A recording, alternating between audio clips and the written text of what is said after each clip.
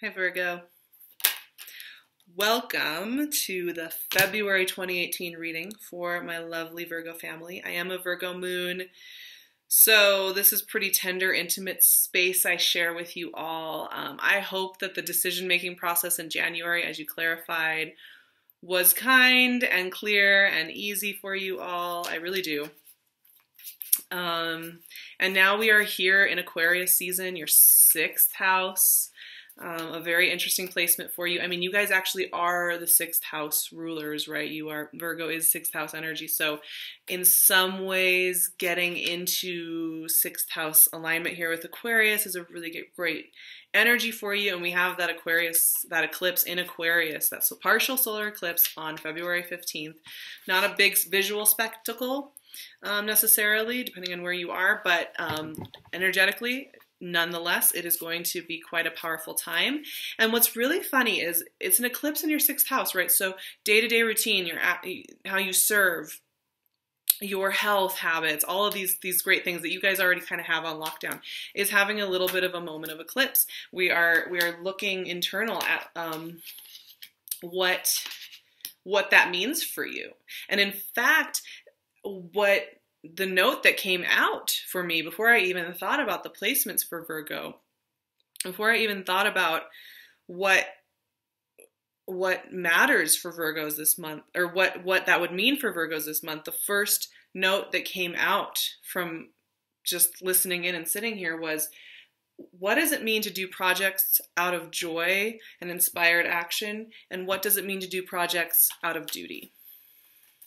You know, Virgos, I admire you so much. I admire the fact that you will show up time and again to things that you have decided to commit to. And that you will commit 100% to the things that you have chosen to commit to. And when a Virgo chooses to commit to something, that is really meaningful. I think maybe people don't realize that is like, once you get that, like, that is the biggest thing. And because Virgos who allow somebody close in like that do it very authentically and will stick with it. But sometimes, Virgos, despite the fact that you're a mutable sign and you have the ability to shift and roll with things as they change, you sometimes tend to get in positions where you're giving of yourself way past the point at which you should. And you get tired and mired down, and then, you know, sometimes I think it's easy to forget even why you are doing anything. You know, why are you doing anything? It just starts to feel exhausting and repetitive and empty, but you're so dedicated and clear-sighted and focused that you get stuck in it. So that was the feeling that I got, and it's really, you know, quite honestly, these cards have been coming out. I'm doing 3 sets of 3, and you're being asked to refresh some things, but more than that, Virgos, the cards are really good. The cards are really good for you, actually. And I think this is because this eclipse and the eclipses themselves, so we have your 6th and 12th houses are getting lit up by the Leo eclipse on January 31st and the Aquarius eclipse on February 15th. These are your 6th and 12th houses, your day-to-day routines and the physical, and your emotional connection with collective ascended energy of the 12th house, the psychic side, the secret side, are both being lit up by this, and it's revolutionizing where you're putting your energy and how you are sharing of yourself in the world. So I'm going to show you the first 3 cards. This is the way the month is starting out, and there's a lot going on here. We have the Wheel of Fortune, the 4 of Swords, and the Empress. Now, you know what's interesting about this? This is almost passive energy for you. Like, the way you're going to be experiencing it it's not passive, really. It's actually very deliberate in the fact that this is energy that says to you that you need to deliberately choose to accept joy and inspired actions into your life. You need to deliberately choose to step back from pushing on things that are not serving you anymore. Now, what is this? I'm getting goosebumps actually right now, and this is the first time I've gotten goosebumps doing readings this month. You're halfway through the pack, but oh my gosh, you guys. The Wheel of Fortune is one of my favorite cards. It's really exciting energy. This is shifting things for you. Wheel of Fortune is an opportunity, an answer, a green light, a circumstance that takes you to new horizons. Now, this doesn't have to be huge. This can be, a new project at work that really lights you up. This can be a conversation with a new friend that really invigorates you and opens up a new possible project or collaboration together. This can be a lover coming into your life. This can be one of those KISMET things where somebody you haven't talked to for a long time, you run into them. That's the kind of thing this is actually more than anything. It's somebody that maybe you were thinking about for the last couple of months, like a friend or a colleague or somebody that you've wanted to talk to, and then you run into them on the street and you end up talking for 5 hours. That's what the Wheel of Fortune is like.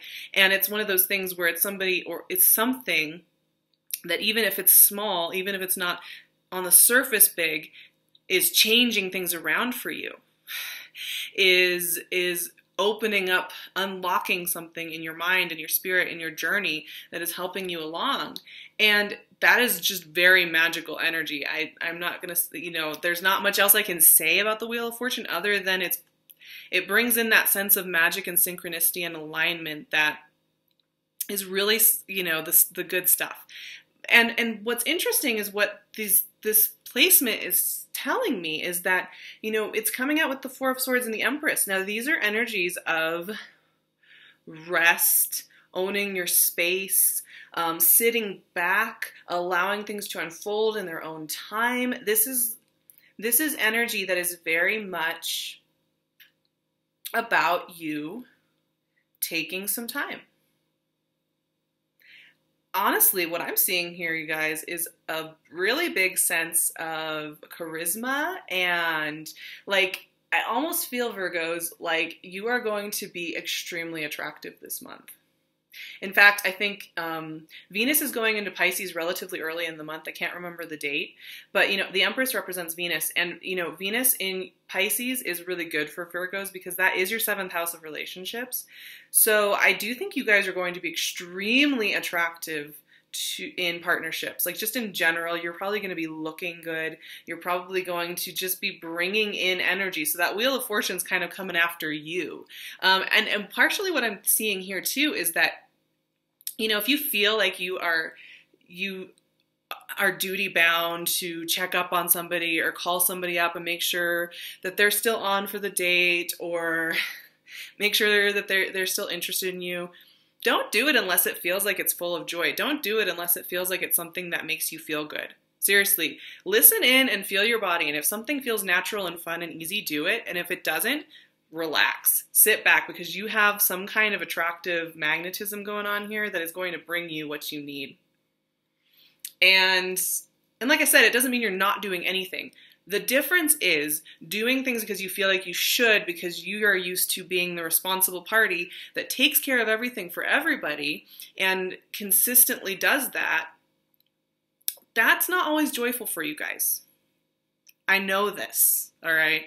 It's not always joyful for you to have to be the one. Wouldn't it be nice for you to be the one who only did things when it really felt good? Wouldn't it be nice for you to be the one who was checked up on? Wouldn't it be nice for you to be the one who got the phone call that said, "Hey, I've been thinking about you"?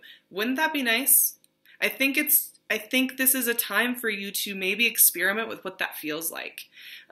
Because damn it, you guys, you can't always be there for everybody. And it's only fair that you get a chance to experience that. In fact, you guys, there's romance. This is romance. And like I said, a lot of energies are going into Pisces pretty early on in the month of February. We are in Aquarius for a minute. But then we're shifting right into Pisces pretty quickly. So February tends to have more of that relational energy for you guys. And, I'll show you these next 3 cards, but it's speaking to this theme again, though. I will say that. So we have 2 of Cups, Page of Wands, the Devil. Okay. Oh my gosh, this is important. This is really important with your intimate one-on-one relationships. And for a lot of you, I'm sure, in relationships, And this doesn't even have to be romantic. This can also just be very close friendships, very close family relationships, even very close coworker relationships. Anybody you're really working closely with one-on-one. These relationships are getting a spotlight this month. Now, we saw that first with you guys kind of having to hold back when it doesn't feel natural for you. Here's another layer to this. So we are in our second 3 cards, so we're getting close to the eclipse. We're getting more into Pisces season here. We have the 2 of Cups, so this is really good energy. This is reciprocal energy.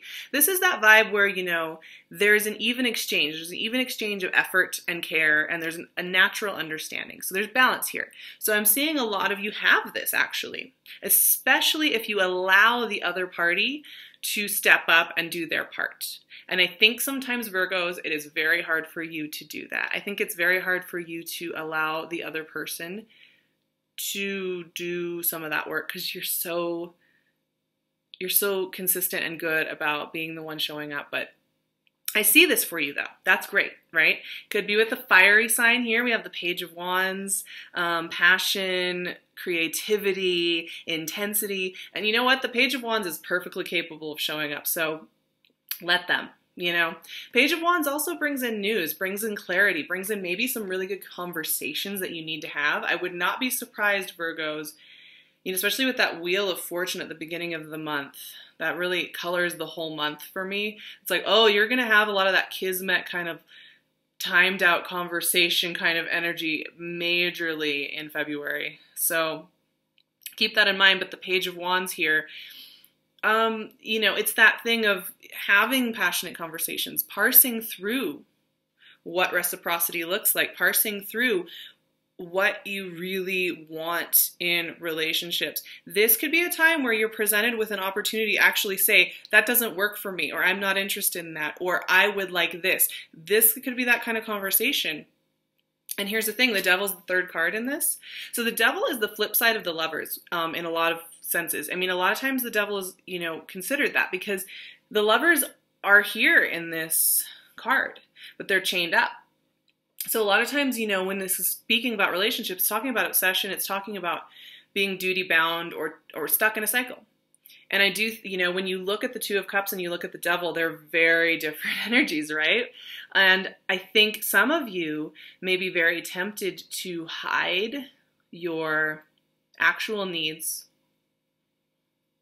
in an attempt to keep the balance. But in reality, that's not bringing you much joy. It's bringing you a lot of stress. It can bring you burnout, depression, self-doubt. All sorts of things can come up with this. You may also be dealing with a Capricorn, right? Page of Wands or the Devil. These could be a couple different personalities you're dealing with. And both of these are perfectly capable of expressing their own needs, but you may find that, you know, you have to take that extra beat and make sure that you're saying those things. Make sure that you're expressing what you need. Making sure that you are involved in things that don't make you feel chained up, duty bound, but feel joyful and playful. And I do think you might find you hit really important little balancing point conversations or scenarios where you get the choice of either really expressing that, which I'm kind of seeing you doing, quite honestly, or holding back and sticking with the duty, sticking with the kindness and the giving that you have in order to keep some kind of consistency. But I kind of see you guys coming to some really good places with these conversations, quite honestly, though. I don't really see it becoming negative or derisive. In fact, the more truthful you can be with those people you're really close to, or the people you really care about, the people that, you know, get on that special Virgo list of your loyal attention to detail and your consistency and your showing up and your everything that you have, those people, you know, when you have those conversations with those close people, it's giving you the opening to live a much better life. And honestly, the end of this month, once we're fully in Pisces season, is really good for you guys because we have the last 3 cards are fantastic and simple and easy, and I like it. We have the Ace of Cups, the 9 of Cups, and the Ace of Pentacles. Can you get better than this? I mean, this is just good times all around. Ace of Cups is the beginning of a new relationship. So, or a renewal. right? This is a renewal of hope. This is a renewal of belief in things being good. And this is really, speaking of balance, Ace of Cups inherently has that, because water works in such a way that it's not, it flows, right? So there's a flow here. There's a return to hope. There's an opening. For those of you who have to set some firm boundaries with people, and like maybe even ask them to just step back a little bit and check in a couple months. There might be some of you that have that kind of thing. It's opening up the space for there to be somebody and people around you who are much more supportive of you. So we have the Ace of Cups here, like a renewal and hope and new beginnings. This is really romantic.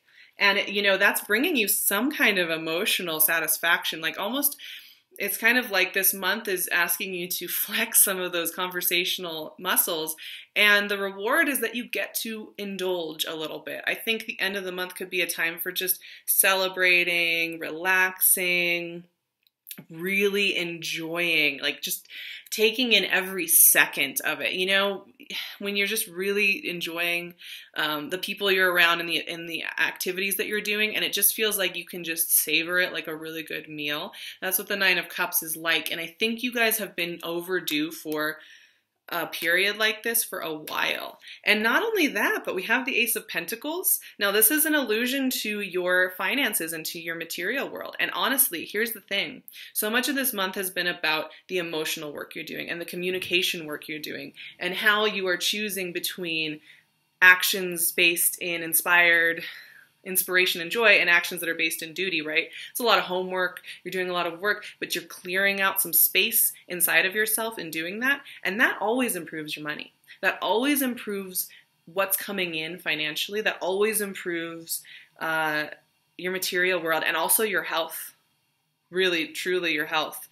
You guys can run your batteries down really low when you're pushing so hard to do everything all the time, and it can cause things to break down, and it does disrupt the flow. It does disrupt your ability to accept new things in, right? Because if you think about it like a nice tidy closet, right? If some new wonderful gadget comes into your home, you have a nice place to put it. Whereas if you have one of those closets just filled to the brim with like blankets you never use and games you don't even like, if you got something that you really valued and you wanted to store in your house, you wouldn't even have anywhere to put it, right? So it's a similar thing. And I think this month you're just kind of taking some time to just refine that. I think it's going to be relatively easy for you to do, though. That's the thing. I don't see a lot of resistance. I see you kind of just feeling it and stepping, like each next step is going to be so obvious for you that I don't think it's going to be difficult. So I'm really excited, you guys. I'm going to pull one card from my Cosmic Tarot, one last card, because I'm so intrigued by these two aces at the top. Truly, I mean, you started with the Wheel of Fortune this month, which is that Kismet synchronicity energy, and you're ending it with these new beginnings, these fresh infusions of love and money that are coming from you being honest and setting healthy boundaries. My gosh, you guys, all that decision making you had to do in January, I think you're coming into February even more like, ooh, Queen of Wands is coming out. Oh man, you guys, you have some fire. You have some strong personalities in the mix this month, because we have the Page of Wands and the Devil and the Empress. And these are all energies that kind of hold their own. Queen of Wands is no different, right? This is fire energy. For those of you dealing with some fire personalities in your life, you are going to have to allow them to step up to the plate and to communicate your needs to them.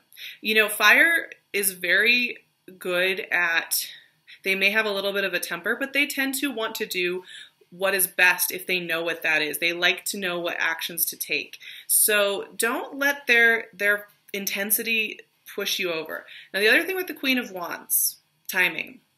Queen of Wands kind of pays attention. So pay attention to the way people are interacting with you, giving or showing up. If they aren't, the Queen of Wands will sit and watch and take note, and then she will take action that is appropriate once she has enough information. So that's another way to kind of tackle this month, is it may be kind of one of those times where you watch the people that stop showing up when you're not constantly helping them along, and you make decisions based on that.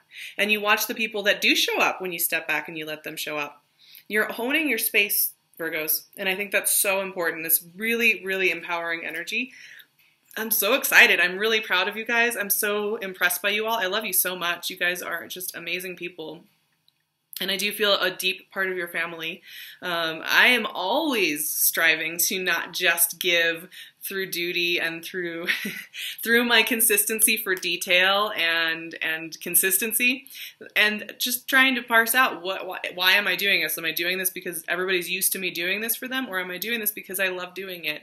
And I think, you know, it's always a great lesson. So I'm sending you guys all my love, my Virgo family. I will see you in March for more fun stuff coming up. I'm wishing all the best and lots of love and renewal and hope, and talk to you soon. Bye.